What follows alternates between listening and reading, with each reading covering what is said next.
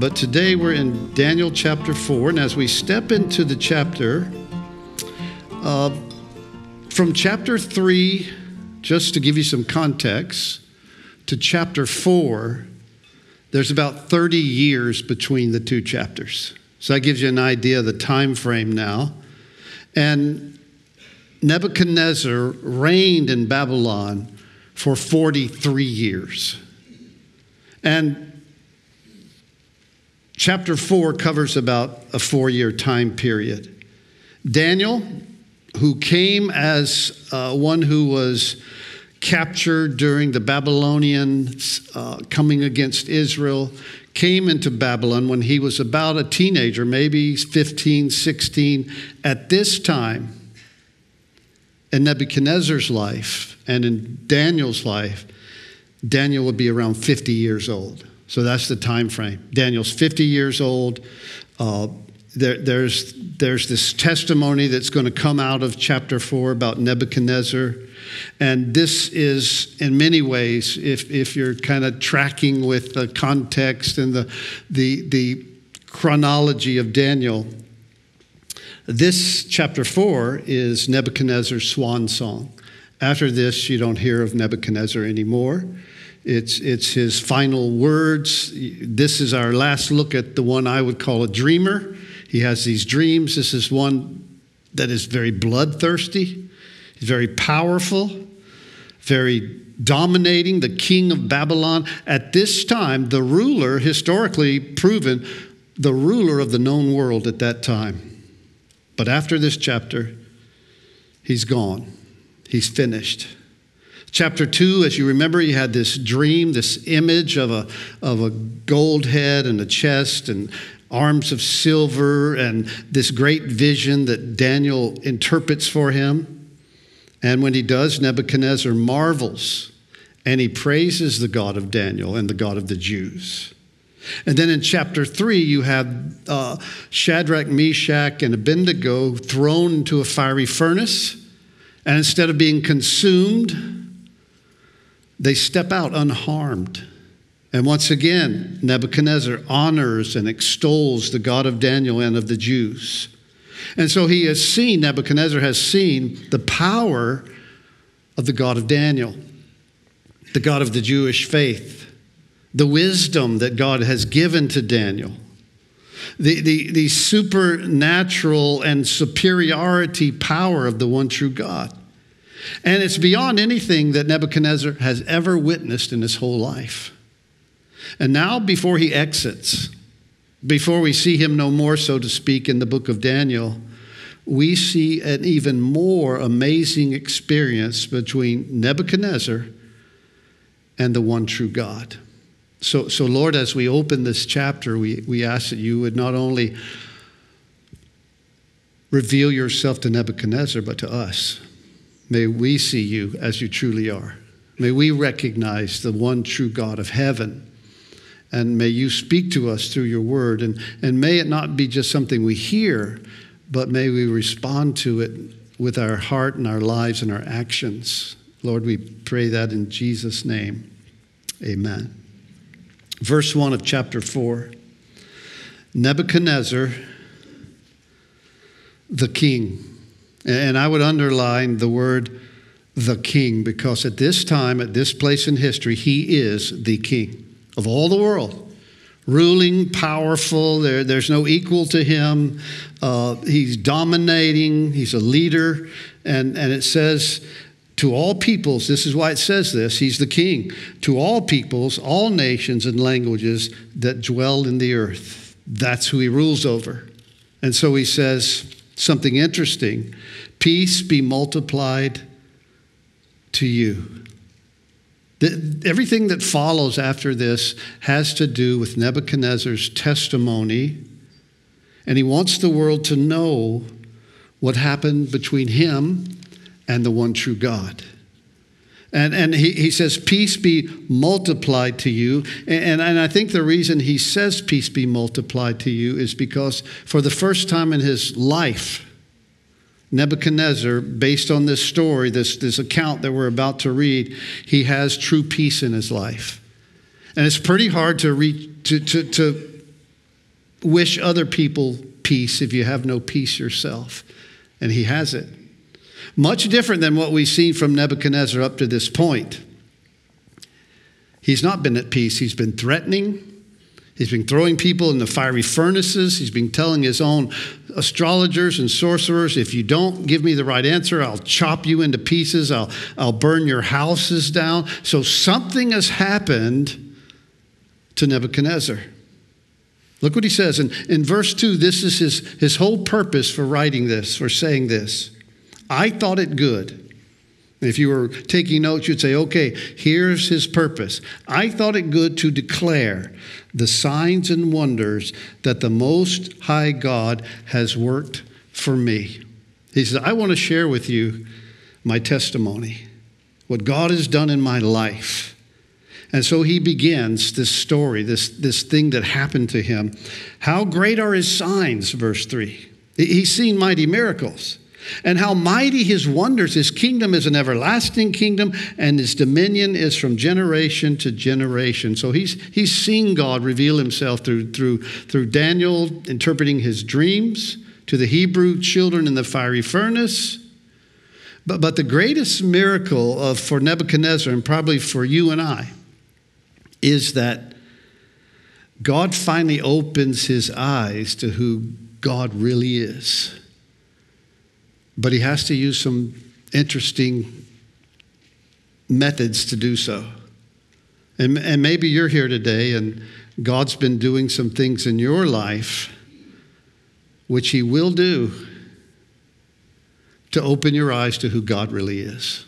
Not to who you want him to be, not to who you might wish him to be or think him to be, but who he really is. And this is what happens to Nebuchadnezzar. Jesus once said this to his disciples. He says, it's easier for a camel to go through an eye of a needle than for a rich man, which Nebuchadnezzar was beyond rich, for a rich man to enter the kingdom of God. It's poetic language to say rich people, strong people, famous people tend to be proud. They don't recognize their own needs. They're independent. And many times they feel no reason or purpose for God in their life. But here's a picture. I would paint this picture like this of Nebuchadnezzar. Nebuchadnezzar is a powerful man in the world, the most powerful man in the world, and God is pulling him through the eye of a needle. And it's a powerful experience.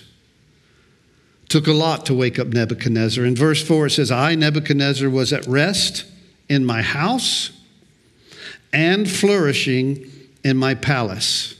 He says two things were going on in my life. At home, everything was great and wonderful. And in my palace, everything was great and wonderful. I was at rest at home and I was flourishing in my palace. Everything was going my way. He was on top of the world. And he wants us to know, as he's writing this out, that his story, he wants to be crystal clear, communicating that he's in a great place, that everything was good, both at home, both at work. He was on top of the world. He was over the most powerful empire that had ever been on the face of the earth. And then something happens. I saw a dream, verse 5, which made me afraid. And the thoughts on my bed and visions of my head troubled me. You're no longer at rest. You're no longer flourishing. In fact, that word there, troubled me, is an interesting Hebrew word that actually means it terrified me. Therefore, I issued a decree to bring in all the wise men of Babylon. Oh no, here we go again. I want these guys to interpret it for me, that they might make known to me the interpretation of the dream. The magicians, verse 7, the astrologers, the Chaldeans, the soothsayers, they all came in. Now this time I told them the dream, but they did not make known to me its interpretation. He tells them the dream, and either they can't interpret it, or most people believe they did not want to interpret it, because it's a very simple dream to interpret. They probably understood it, but it's bad news for Nebuchadnezzar. And the last thing they want to do is give bad news to this man who's so powerful and so proud. So they pass the buck, so to speak, to Daniel. We'll let Daniel handle this. And so in verse 8, at last Daniel came before me, Nebuchadnezzar says. And he uses his name Belshazzar according to the name of my God. Part of that name, the Bel, has to do with one of the gods that Nebuchadnezzar worshipped. He gave him that name. In him is the spirit of the holy God, and I told him the dream before him, and then he tells it. I know the spirit of the holy God is in you. No secret troubles you. Explain to me the vision of my dream that I've seen and its interpretation. And these were the visions of my head while on my bed. I was looking, and behold, a tree in the midst of the earth. Its height was great. It grew. It became strong. It reached the heavens, and it could be seen to the ends of all the earth. It was visible to everybody. Its leaves were lovely. Its fruit abundant, and it was food for all. The beasts of the field found shade. The birds of the heavens dwelt in its branches, and all flesh was fed from it. So he has this giant tree that he sees that everyone can see that is massive and benefits everybody. And in verse 13 he says, I saw the visions of my head while on my bed, and there was a watcher, a holy one coming down from heaven. And many believe that's an angelic being that God had sent. And he cried aloud and said thus, chop down the tree, cut off its branches, strip off its leaves, scatter its fruit, let the beasts get out from under it, and the birds from its branches. Nevertheless, leave the stump and its roots in the earth. Bound with a band of iron and bronze in the tender grass of the field, let it be wet with the dew of heaven, and let him graze with the beasts on the land, on the grass of the earth. Now it transitions here. It's interesting. But because it says, bound with a band of iron in the tender grass of the field, let it be wet with the dew of heavens. And then it says, and let him. It goes from an it to a him, a person. And I'm sure Nebuchadnezzar recognized that tree becomes a him, a beast. No longer a tree. Let his heart, verse 16, be changed from that of a man, and let him be given a heart of a beast. And let 7 times pass over him. 7 times, a man now lives on the level as a beast, an animal. He becomes like an animal for 7 seasons. Many say this is for 7 years, a long time. The watcher decrees. This decision, verse 17, is by the decree of the watchers and the sentence by the word of the holy ones. And here's why. Here's the reason. In order that the living may know that the Most High rules in the kingdom of men and gives it to whoever he will and sets over it the lowest of men. In other words, 2 great principles. God can do whatever he wants to do. He's God, and you're not. And neither is Nebuchadnezzar. Now, not everyone believes in God. Nebuchadnezzar has recognized that there is a one true God. But there is a God who has ultimate authority, who makes decisions, who tells us what's right is right and what is wrong. And many times due to pride, our position, our situation in life, people will say, well, I'm like Nebuchadnezzar. I don't really have a need for God right now. I'm resting and I'm thriving. Who needs God? But here's the deal. Here's this story. God has a way of waking us up to who he is and who he is not. And this is what happens to Nebuchadnezzar. Here comes the meaning of the dream. Verse 18. This dream I, King Nebuchadnezzar, have seen. Now you, Belshazzar, declare it, the interpretation, since All the wise men of my kingdom are not able to make known to me the interpretation, but you're able. For the Spirit of the holy God is in you. Then Daniel, whose name was Belshazzar, was astonished at this time. Now let me have your attention. The word astonished is a strong Hebrew word that means to tremble. So Daniel understands the vision. He understands what he's about to tell King Nebuchadnezzar, and he's afraid, he's shaking, like, oh my gosh. He doesn't want to go there. He knows what he's about to say. And so there in verse 19 of chapter 4, he's trembling. So he speaks to the king. Do not let the dream or its interpretation trouble you, Belshazzar said to Daniel first. Don't worry, I'm not going to chop you up into pieces or burn down your house. My Lord, may the dream concern those who hate you. This is what Daniel says. May it be about your enemies, not about you. And its interpretation concern your enemies. The tree you saw, verse 20, which grew and became strong, whose height reached the heavens and which could be seen by all the earth, whose leaves were lovely and fruit abundant, in which food for all under the beasts of the field dwell, and whose branches the birds of the heaven had their home. It's you, O king. You're the tree. You've grown and become strong, for your greatness has grown and reaches to the heavens, and your dominion to the end of the earth, and everyone feeds from you, O king. And I'm sure Nebuchadnezzar's got himself dialed in now. I'm the tree. Oh, you're the tree. God speaking to Nebuchadnezzar.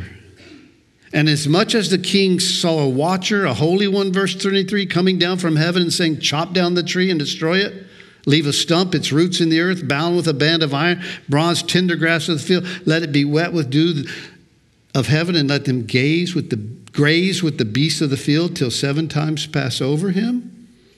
Nebuchadnezzar, this is the interpretation. And this is the decree, verse 24, of the Most High, which has come upon my Lord, King Nebuchadnezzar. Not just a dream or a word from angels. This is from God Most High.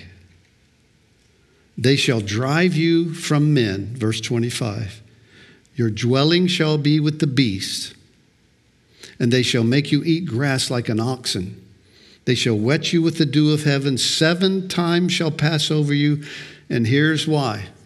Till you know that the Most High rules in the kingdom of men and gives it to whomever he chooses. It's not all about you, Nebuchadnezzar. It's about the God Most High who has given things into your hand. Till you know that you're going to be brought down, he says, like an animal. Probably placed in some walled off area, some protected area. He won't be running the country, but he will come back. And after 7 years of being an outcast. And this is written for many reasons. One, because Nebuchadnezzar wants people to know why he's gone for 7 years. This is how deep his pride and corruption is.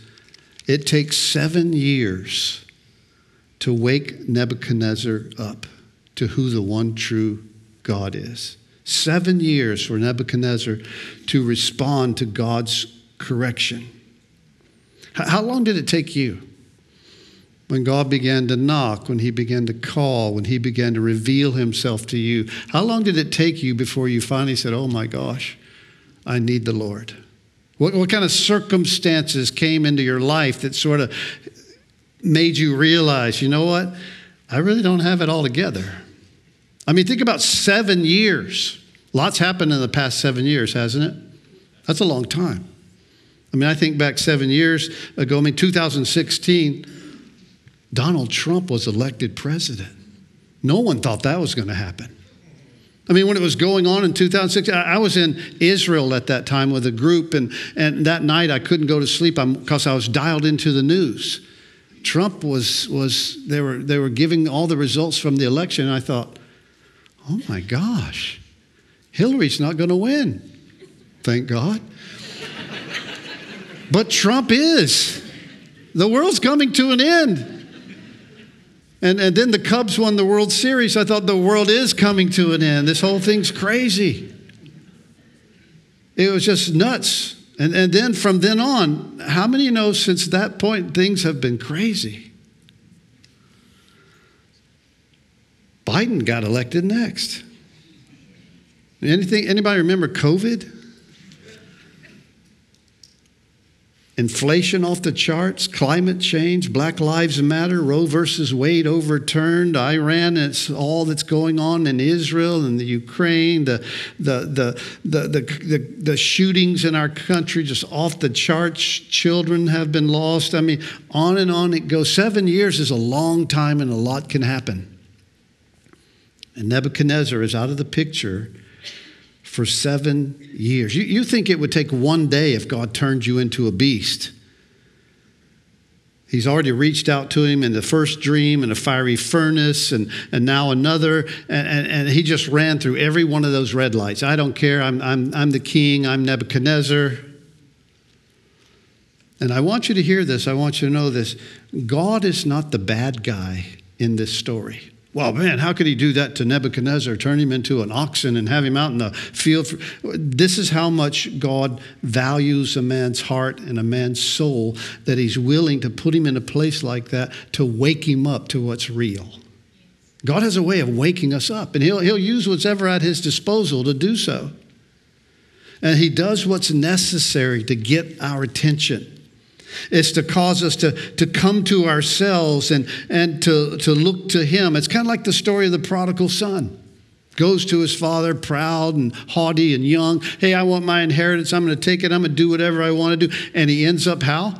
Like an animal, living in a pig pen. And he finally realizes, you know what?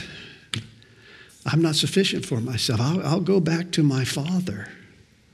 So Daniel tells him the bad news, but he also gives him hope. Let's go back to chapter 4, verse 26.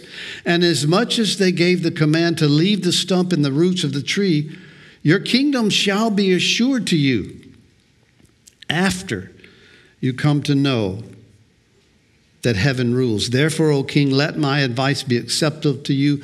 Here's what you need to do. Stop your sinning. Break off sins and be righteous. And your iniquities here's what you not only stop all this terror, but show mercy.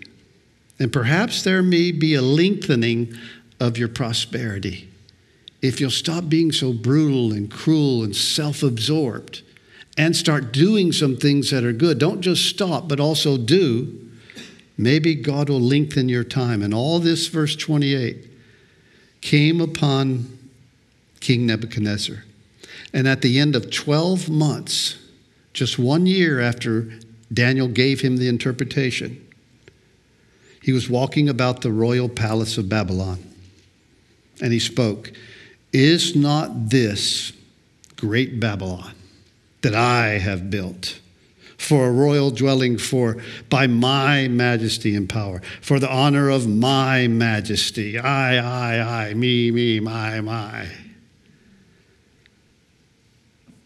And while the word, verse 31, was still in the king's mouth of how great he was, a voice fell from heaven. King Nebuchadnezzar, to you it is spoken, the kingdom has now departed from you. And they shall drive you from men, and your dwelling and shall be with the beasts of the field. They shall make you eat grass like an oxen, and 7 times shall pass over you until you know that the Most High rules in the kingdom of men and gives it to whomever he chooses." Last words he hears, "You're now become a beast. From the greatest to the lowest." And I would want to just say this as a side note, that if you live your life without recognizing where it came from and what God has done for you through his son, Jesus Christ, how you're made in his image, and that you can be born again and become a new creature in Christ, to have his love and his forgiveness and his spirit and his word giving you a path to walk in. Without that, I would say for the most part, you do live like an animal. By the lust of your flesh, by the pride of life, by just, in some way, just gratifying yourself however you see fit. You might be talented, you might be rich, you might have everything going for you, you might be at rest at home and thriving in your business, but without the Lord in your life, without acknowledging who the one true God really is, well, for the most part, you live like an animal. By the lust of your own flesh, by your own desires. I mean, take a look at the country that we live in over the last several decades, how we've pulled God out of our colleges and out of our school system and out of our culture. And look where we are. Living like animals. It's crazy the world we live in. We see the impact in so many ways, the confusion over, sexual gender and the lack of respect for life and authority. It's bizarre what's happened. So Nebuchadnezzar, because you don't recognize who the one true God is and who really rules over all things, I'm going to give you 7 years to think about it. And that very hour, the word was fulfilled. And look what it says. He was driven from men, verse 33. He ate grass like oxen. His body was wet with dew.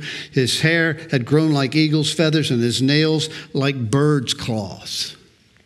Now scholars have come up with an image that they think might look a bit like him. I'm going to throw it up here on the screen. Just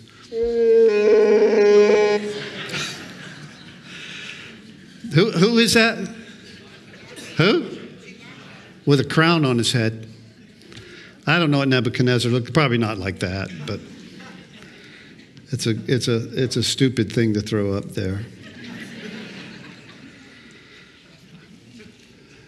Now, at the end of the time, verse 34, I, Nebuchadnezzar, after 7 years, I lifted my eyes to heaven, and my understanding returned to me.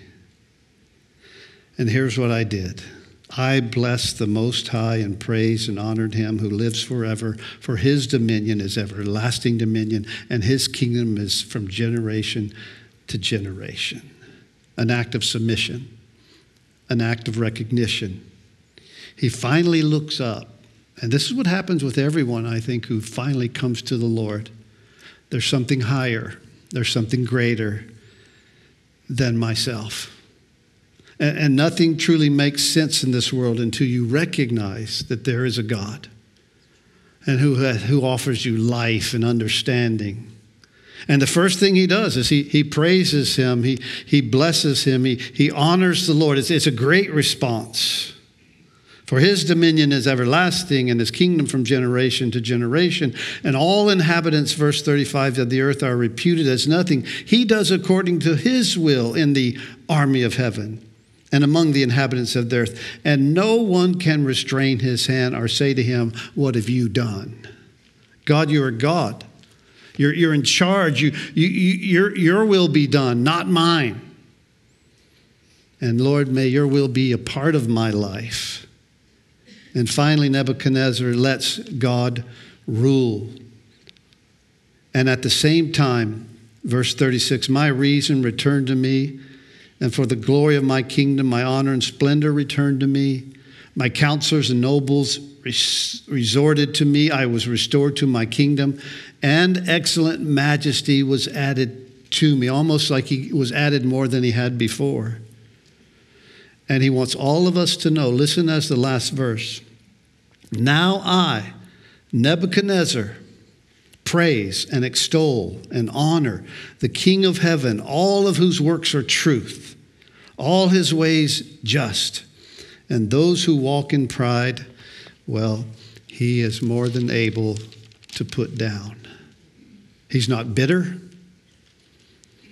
He's not blaming God. God, look what you let happen to me. He wants all to know. He's not looking for pity. He's saying what God did was just what I needed. to take me off my little throne. And these are his last words. He now disappears from the pages of the Bible. And certainly we see that Nebuchadnezzar is a changed man. But what a testimony God gave Nebuchadnezzar. And I want you to hear this. We're almost done. As a believer, if you're here today and you're a Christian, we all have a chapter 4 of Daniel in our lives.